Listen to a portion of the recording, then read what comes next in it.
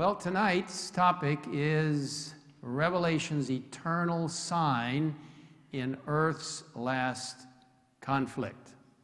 You know, when it comes to the question of the origin of life, you have basically two positions. One is there is a God.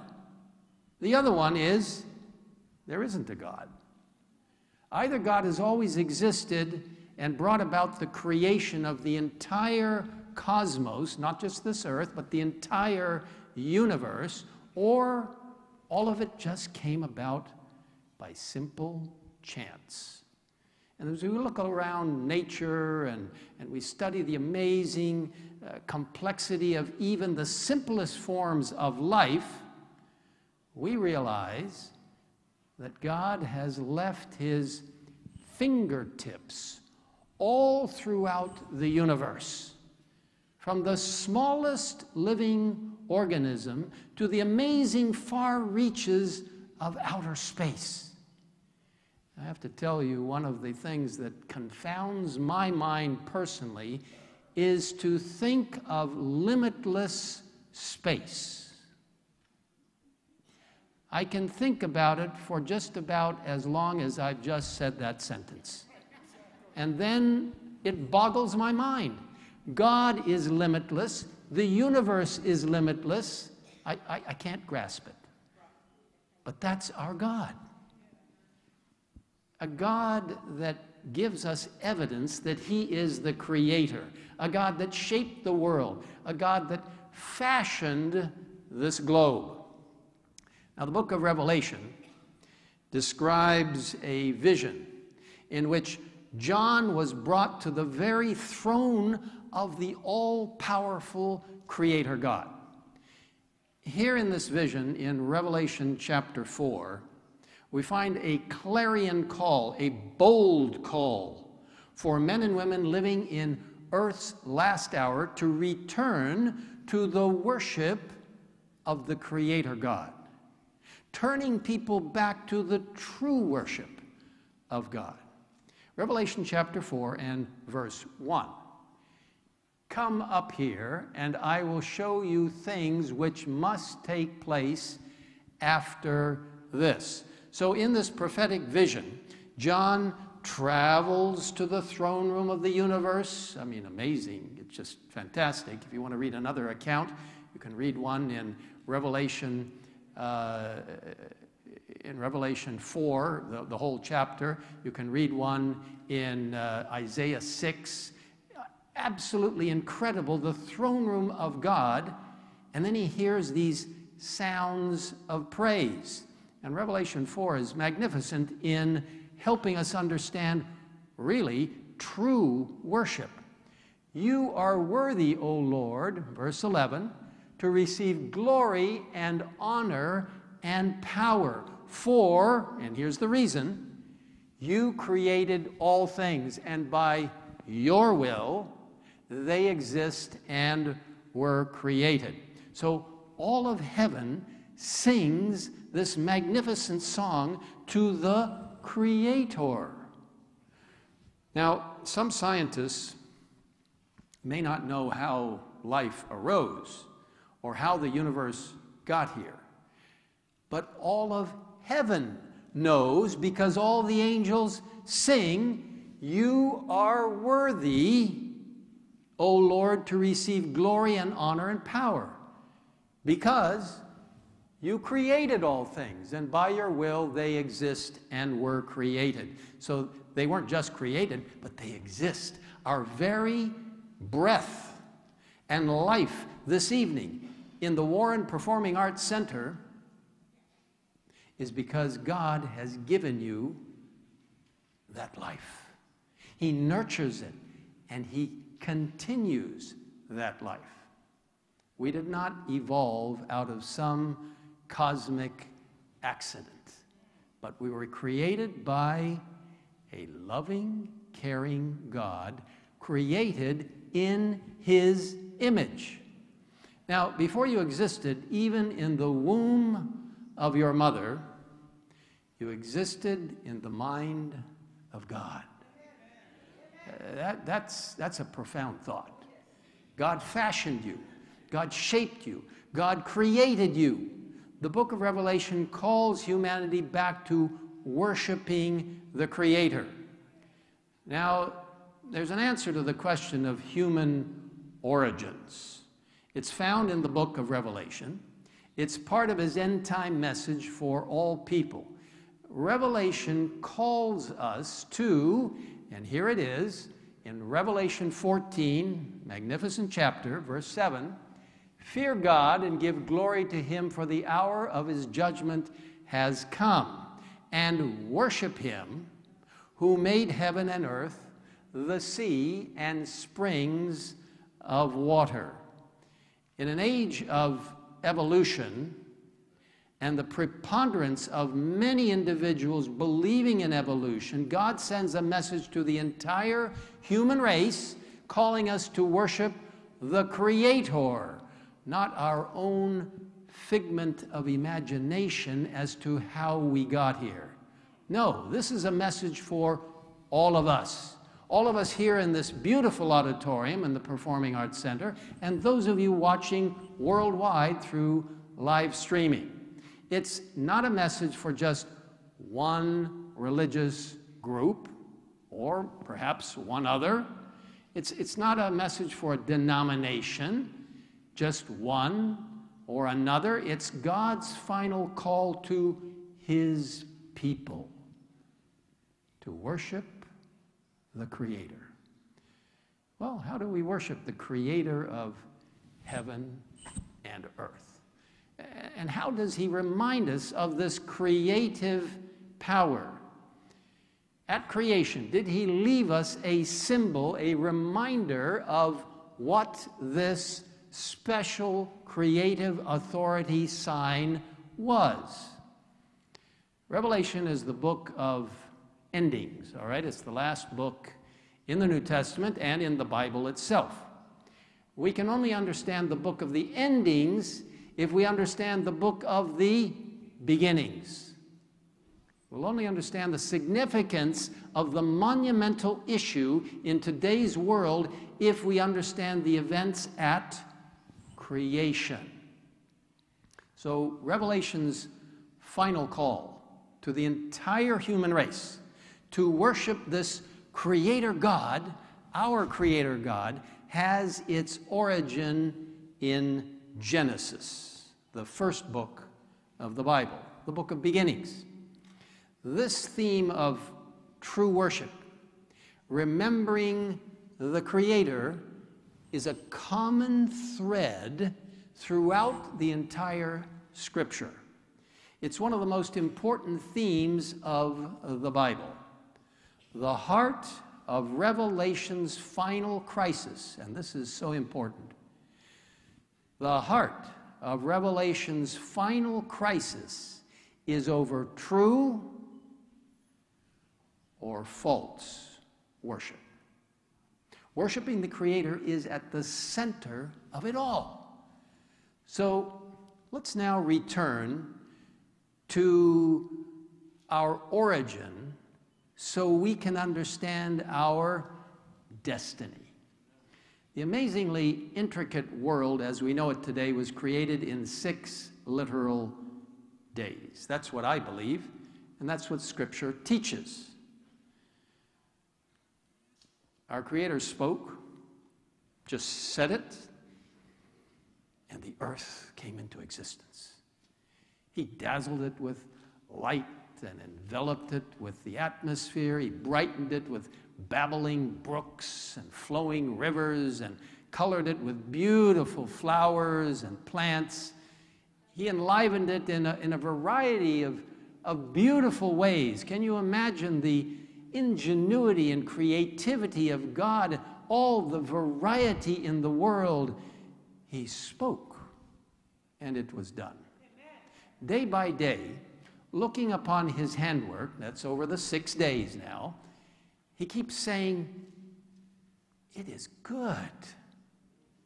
Now, he wasn't really complimenting himself. He was just enjoying what his creative power had done.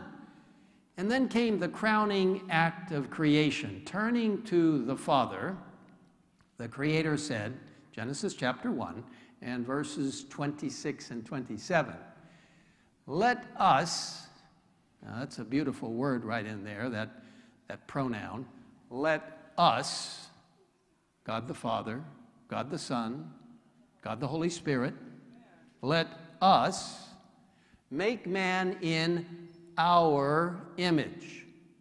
In the image of God, he created him. Male and female, he created them. You see, human beings, man could receive no greater honor. God could have shown no greater love. The human race is God's masterpiece of creation, the object of his absolute supreme love. After the creation of Adam and Eve, on the sixth day, the Bible says in chapter 2, verse 1, thus the heavens and the earth and all the host of them were finished. Just 6 days of work, and creation was done. Such a short time, but not for God. The account of creation is not over, though, on the sixth day. The second and third verses of chapter 2 indicate the following. And on the seventh day, God ended his work which he had done, and he rested on the seventh day from all his work which he had done. Now, you might ask the question, God rested? I mean, was he tired? All he did was speak, and it happened, although with human beings he formed us out of the dust of the earth. That took a little effort, but that's not something to necessarily get tired about.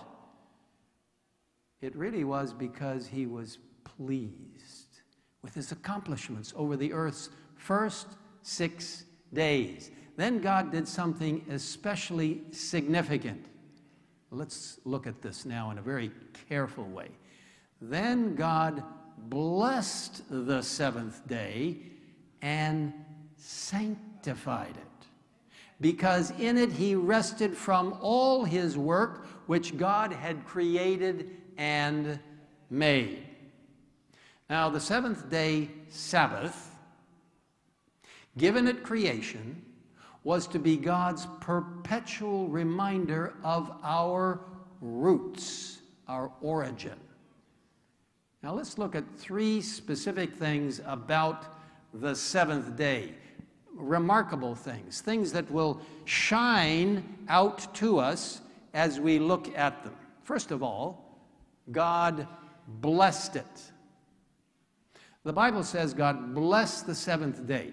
He made the seventh day as an endless fountain of spiritual refreshing for his people for all time to come. Secondly, God sanctified it. That means he set it apart. When you sanctify something, when you place it in a unique relationship, you set it apart as a holy day, a special time, every 7 days, to continually remind you of your beginnings, your origin, where you came from, your roots, why you're here. Then thirdly, it says God rested on it.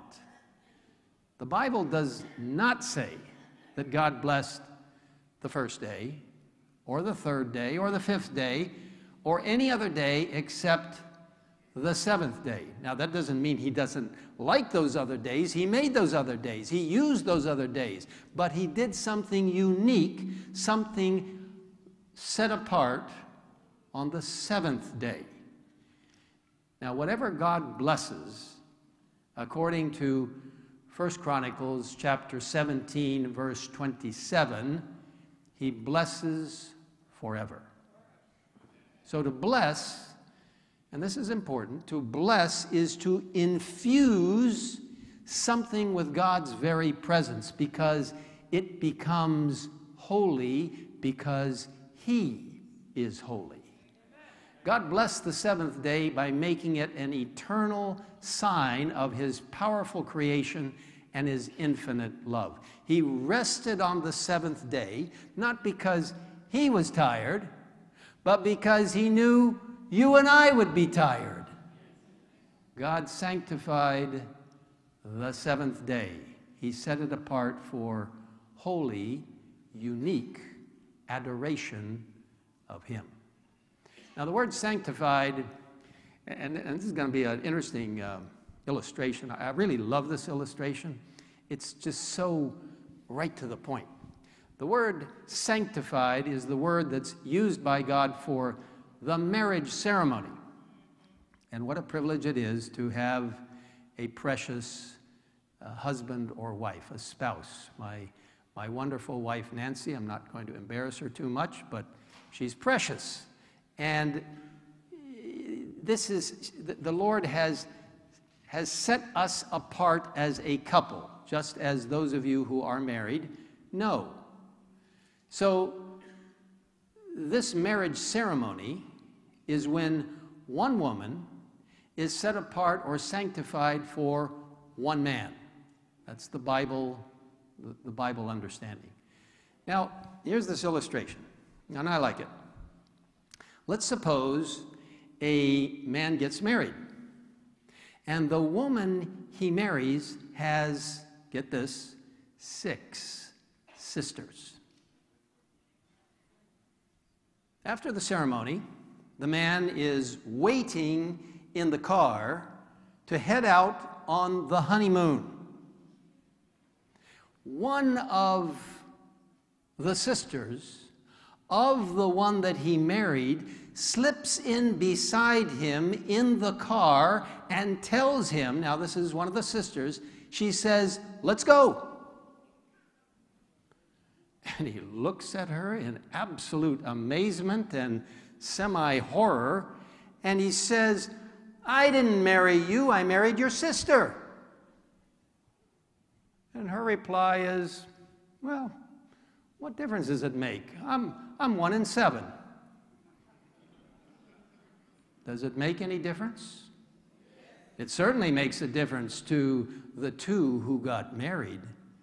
There was one who was sanctified or set apart for him, and it wasn't that sister. All women are not the same. Now we can say the same thing about men. And all days are not the same. Now the Sabbath was created, and this is important, 2,300 years before the existence of the Jewish race. Keep that in your mind. It was given to our first parents, Adam and Eve, in the Garden of Eden.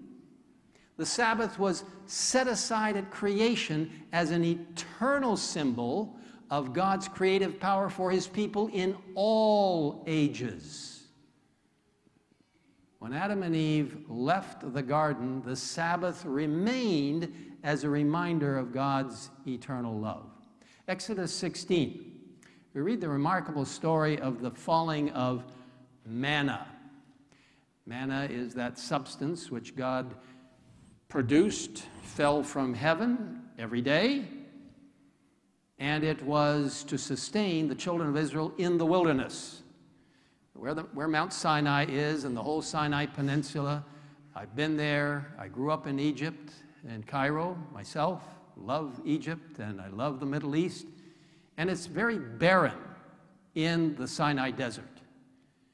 So God used this to provide food which they collected. In fact, the meaning of the word manna is, what is it? Well, let's go on to see what the Lord said in Exodus 16:26. 6 days you shall gather it, that's the manna, but on the 7th day, which is the Sabbath, there will be none. So God worked a miracle for Israel.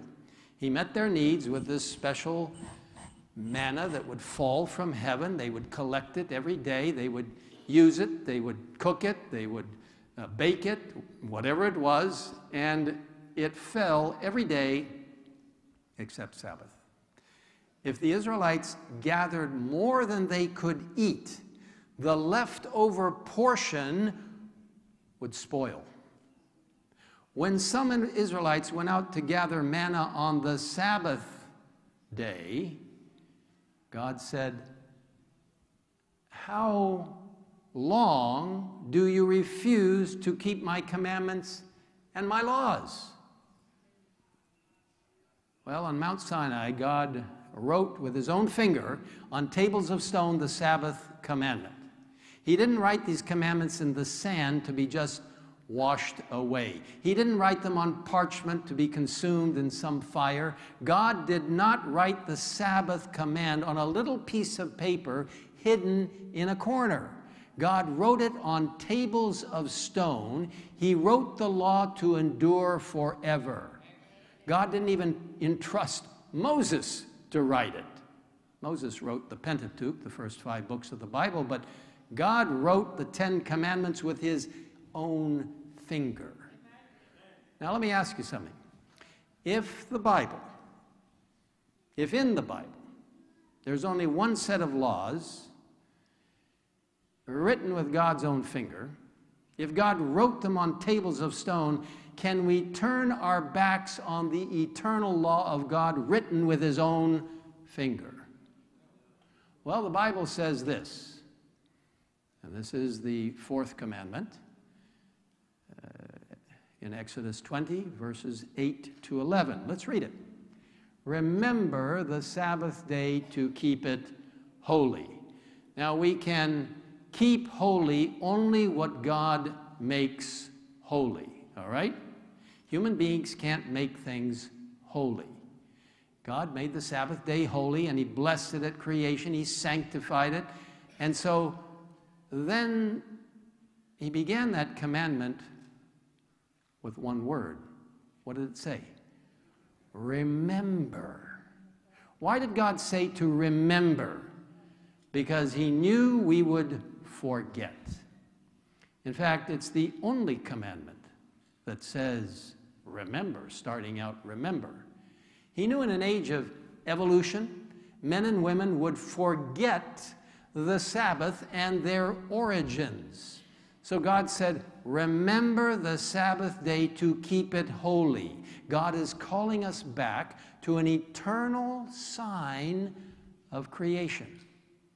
6 days you shall labor and do all your work. But the 7th day is the Sabbath of the Lord your God. In it you shall do no work.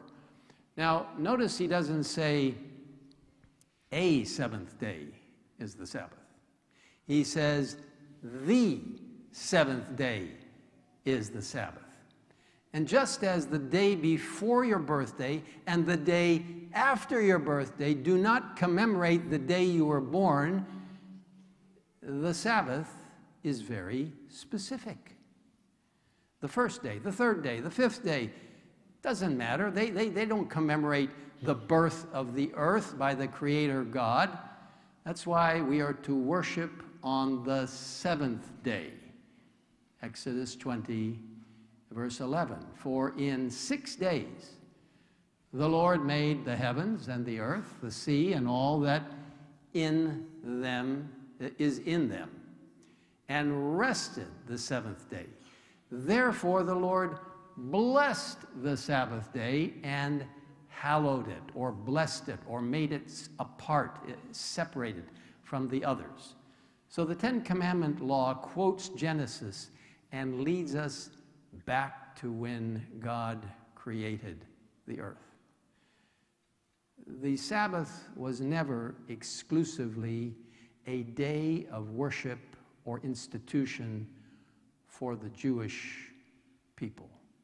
It was given for all humanity. You see, the Jewish nation was to be God's special emissaries and missionaries at the crossroads of the world, and they were to share this message with everyone.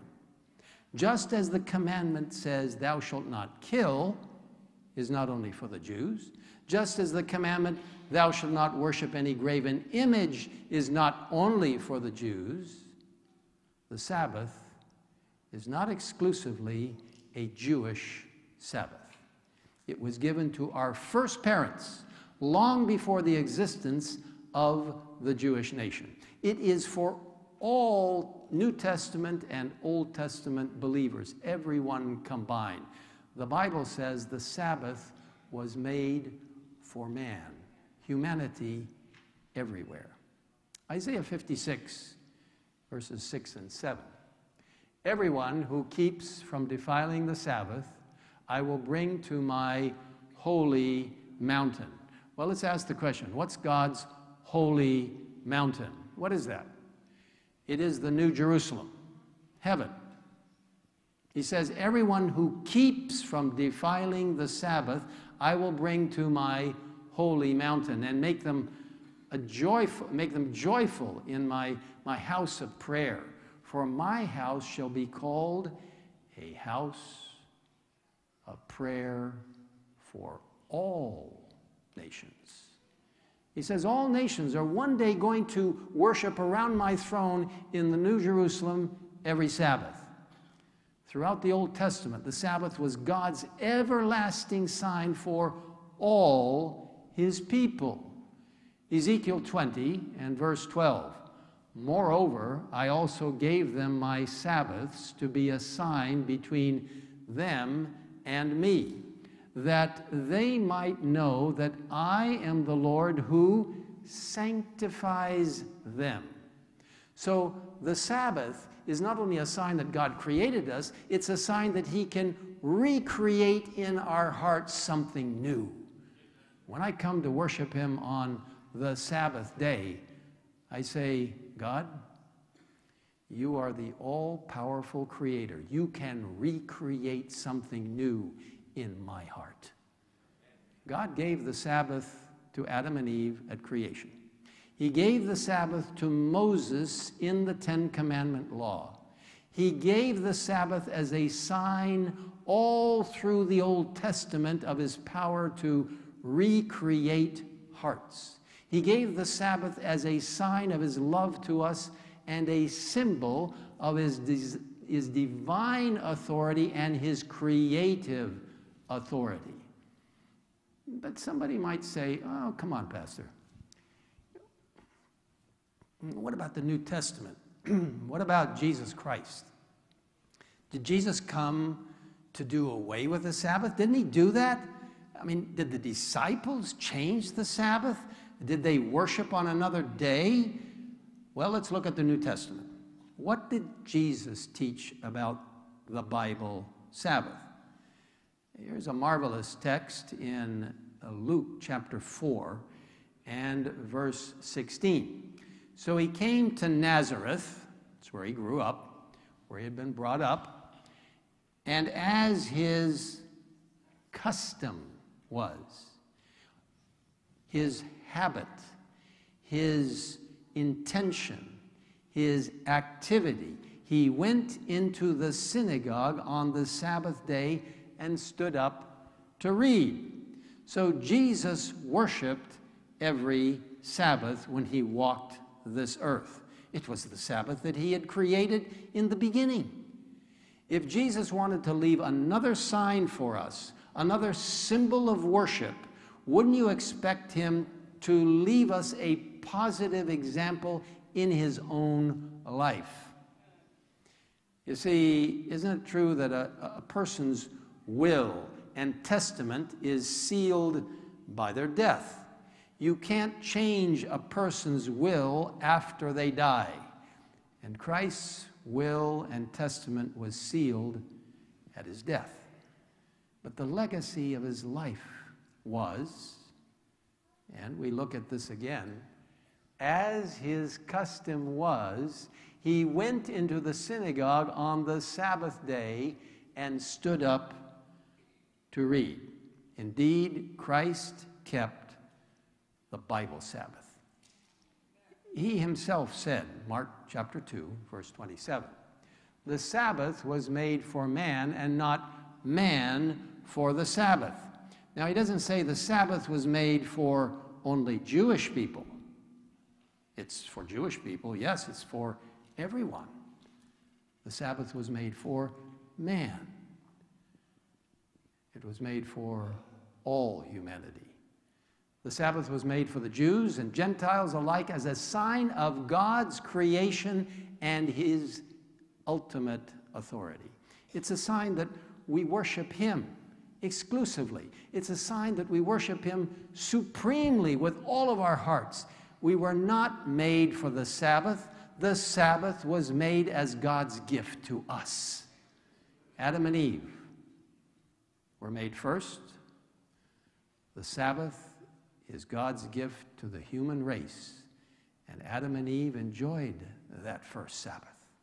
Every Sabbath, we flee from the stresses of life to his palace in time. The tensions of life seem to evaporate because we don't work on the seventh day. The Sabbath is an eternal sign that he created us. We are to remember where we came from. Even in death, Jesus Christ kept the Sabbath. Jesus' closest followers rested according to the commandment. They wouldn't even embalm his body on the Sabbath day. Jesus rested on the Sabbath before he was resurrected on the first day of the week, which is Sunday. Jesus kept the Sabbath in life. He kept the Sabbath in death. Jesus said, John 14, verse 15, "If you love me, keep my commandments." As we've already learned, love leads us to obedience. Love leads us to keep his precious commandments. Jesus told his disciples that even after his death, even after the crucifixion, even after the resurrection, they would be keeping the Sabbath. One day, Jesus gathered his disciples together, and he discussed the coming destruction of Jerusalem in that mighty chapter 24 of Matthew. And in verse 20 it says, "And pray that your flight may not be in winter or on the Sabbath." Now, what sense would it have made for Jesus to say to his disciples, pray that your flight or your escape, your running away, would not be on the Sabbath if they weren't going to be keeping the Sabbath? It wouldn't have made any sense at all. Why did he say that? If they were all worshiping on the Sabbath together in one place and the Roman armies attacked the city, what would have happened? Well, the Roman armies would have destroyed them. Jerusalem was destroyed in AD 70, a terrible tragedy that took place. You can read about it and the events leading up to it. This was years after Jesus had already ascended to heaven. Now, some people might say, okay, Pastor, you're trying to make some logical sense out of all this. I understand that, but hasn't time been lost over the centuries? How can you know which day really is the seventh-day Sabbath today? Well, there are at least three ways that we can know. First of all, you can know it from the Bible. That's what we've been doing so far. Secondly, you can know it from language. Thirdly, you can know it from astronomy. Now, you'll recall that the Sabbath was stated at creation, and it was restated in the Ten Commandments given to Moses. Now, it's clear that there was no time lost between Adam and Moses. Why? Well, Adam kept the seventh-day Sabbath, and so did Moses. So all through the Old Testament, from Moses then, and certainly if people had not been keeping the right Sabbath when God gave the Ten Commandments written with his own finger, he would have corrected them. So you know that has to be accurate. Now, from Moses to Jesus, God's people kept the Sabbath, and the Jewish people are very meticulous about these records. So there was no time lost then. The crucifixion story clearly reveals that the weekly cycle, as we know it, was not changed from Jesus' time until today. Now, let's look at the sequence of days from the Bible. We begin with the day Jesus died. The Bible describes it this way, Luke 23, and beginning with verse 54. That day was the preparation, and the Sabbath drew near. And the women who had come with him from Galilee followed after, and they observed the tomb and how his body was laid. Then they returned and prepared spices and fragrant oils, and they rested on the Sabbath according to the commandment. Let's ask this question. Were the closest followers of Jesus keeping the Sabbath after he died? What does it say? Yes. They rested on the Sabbath according to the commandment. They did not believe that his death changed the commandment in any way. Now, here we have 3 days listed in succession. The day of Christ's death, which was called preparation, that's Friday, the preparation day for the Sabbath. And then the Sabbath, according to the commandment, the 7th day. Then the Bible says, now on the first day of the week, very early in the morning, they and certain other women with them, and what did they do? They came to the tomb bringing the spices which they had prepared. So let's look at the order of those events. It's really quite clear. You have 3 days. The preparation day, the day Christ died. And what day was that? Friday, preparation day. The next day, the Sabbath, the day he rested according to the commandment. And what day was that? Many people call it Saturday, the Sabbath day. And the next day, the first day of the week, when the women anointed his body. And what day was Jesus resurrected? First day, Sunday, the first day of the week. The identity of the Sabbath is very clear from this sequence. Sabbath is the 7th day of the weekly cycle, or the day many people call Saturday. Many Christians have said, but we worship on Sunday in honor of the resurrection. I want to tell you, Christ has given us a symbol of the resurrection. How do we celebrate the resurrection? Romans 6, verses 3 and 4. Or do you not know that as many of us as were baptized into Christ, Jesus were baptized into his death?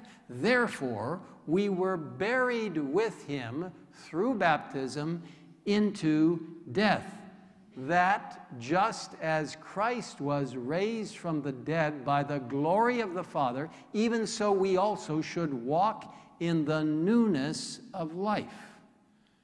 So just as Jesus died, was buried, and was resurrected, we do that by being baptized, by immersion. We come up from the symbolic watery grave to live the new life. Baptism is the New Testament symbol of the resurrection.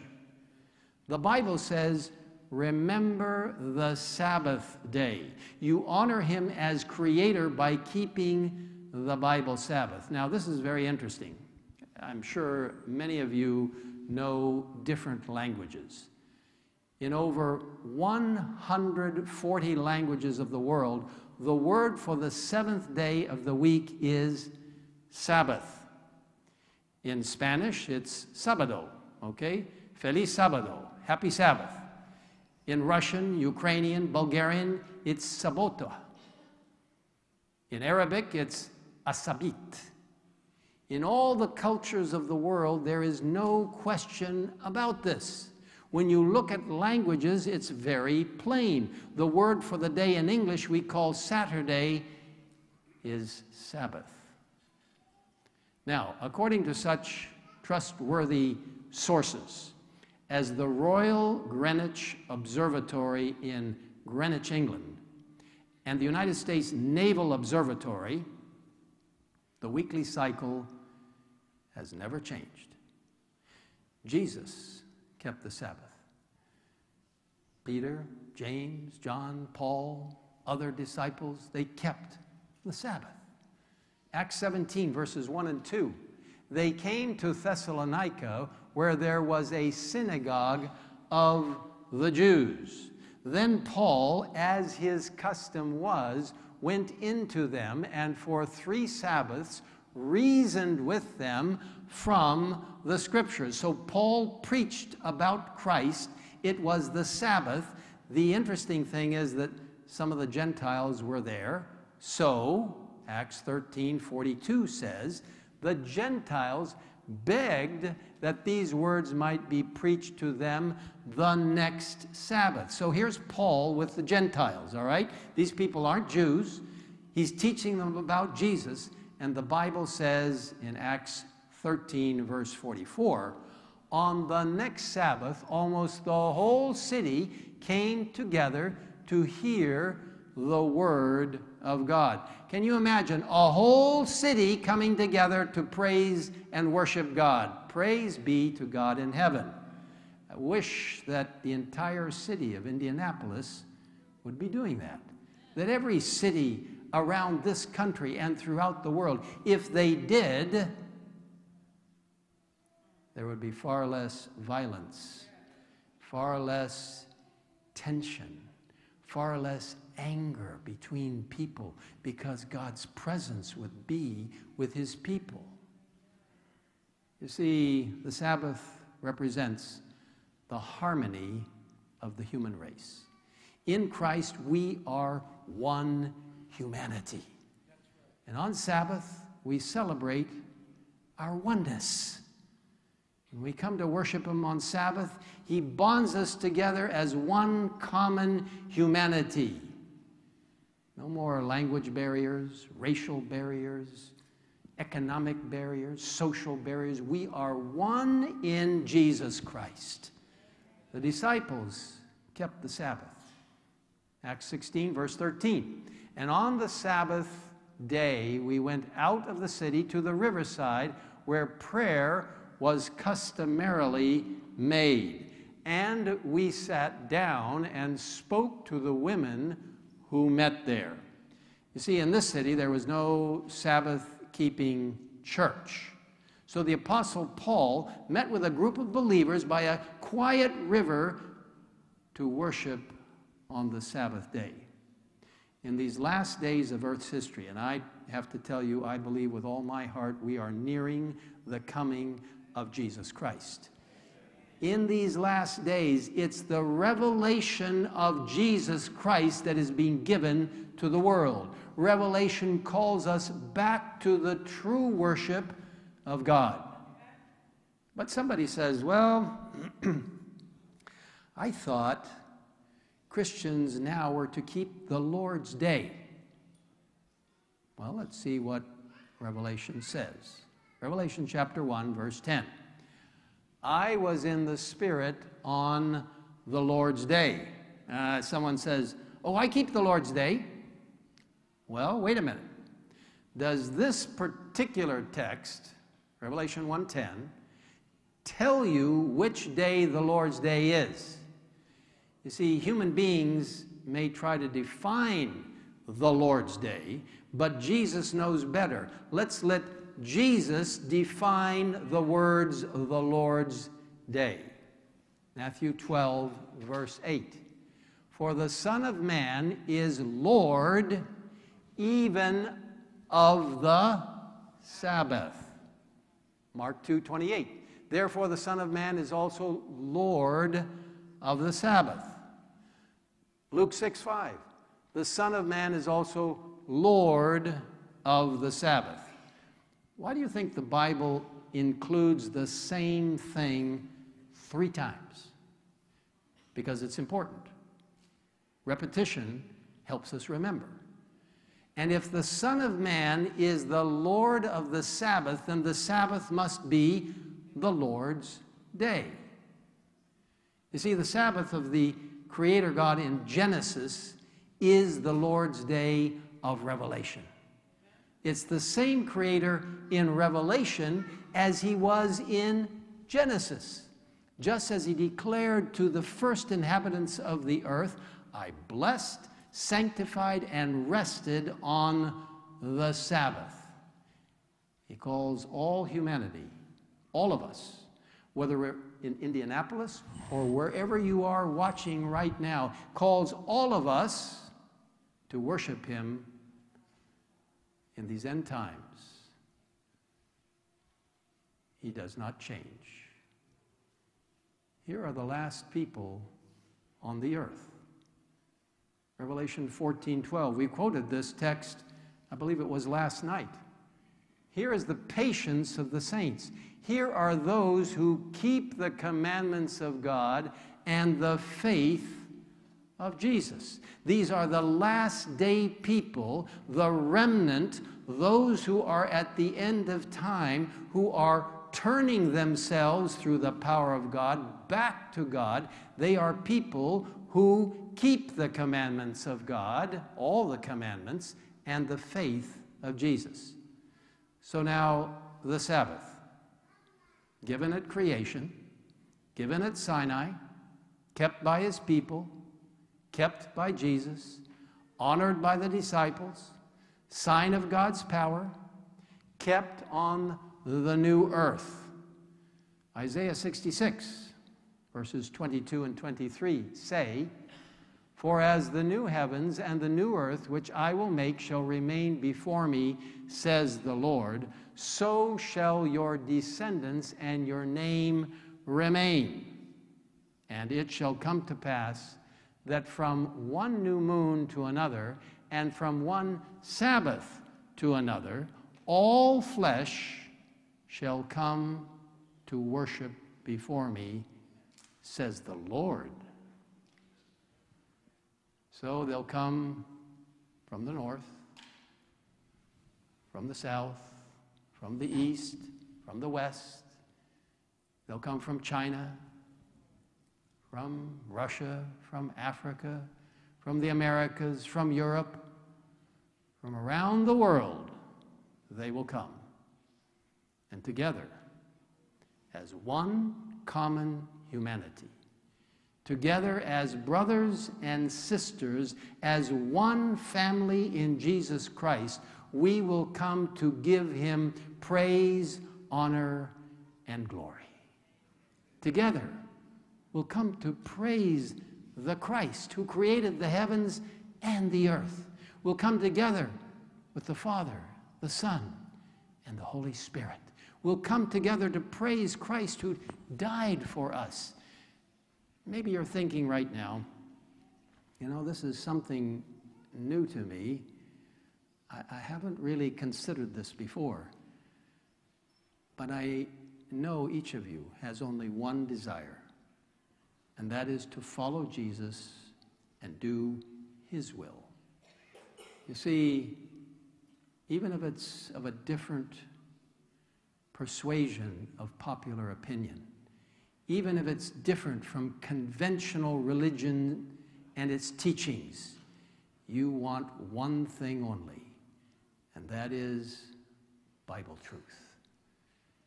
Your heart wants only one thing: Jesus, him crucified and risen again and coming soon. Charles, God leads. He brings us to the foot of the cross.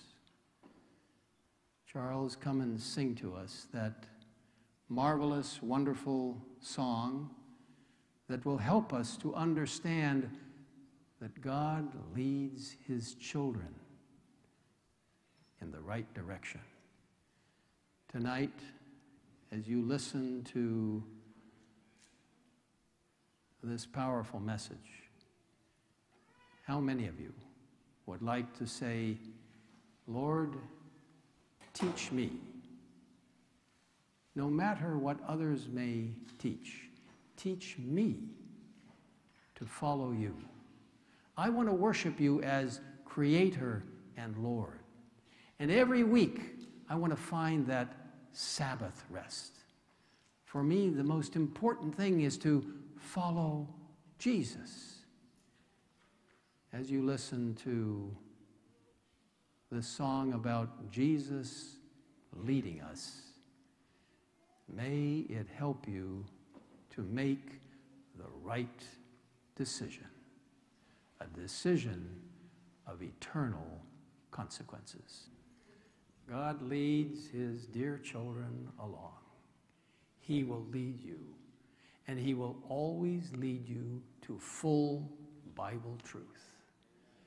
How many of you tonight, even if this, even if this may be a little new to you, you haven't thought about it enough, you haven't studied God's Word, and I urge you to do it, but how many of you tonight would just like to signify to the Lord, Lord, I want you to lead me in full Bible truth. Could I see your hands tonight? Amen. Amen. Let's pray. Our Father in heaven, we come to you recognizing that you have given us such amazing truth as to where we have come from. You created us, and you created a day in which we were to remember that you created us, to honor you because it was sanctified, set apart, holy, the seventh-day Sabbath. Now, Lord, for some, it may be a new thought, a new understanding. Lead them along the pathway to full Bible truth and help them to understand fully what your holy word has said. Lord, we don't keep the Sabbath in order to gain extra points in heaven. We keep the Sabbath because you asked us to do that, and we love you. And we love to do what you say. So now, Lord, bless each one as they go home. Keep them safe and help them to ponder the things that they have heard tonight, to fully understand that you love them with an everlasting love. And by remembering you on the seventh-day Sabbath, you are saying, God, you have done everything for me. You have not only created me, but you can recreate in my own heart a new life and a new love for you. Bless each one and bring us back together on Friday evening as we focus upon your word in revelation of hope. Thank you for hearing us, and thank you for being our creator and for creating Sunday, Monday, Tuesday, Wednesday, Thursday, Friday, and then blessing and sanctifying the seventh-day Sabbath. In Jesus' name we ask it. Amen.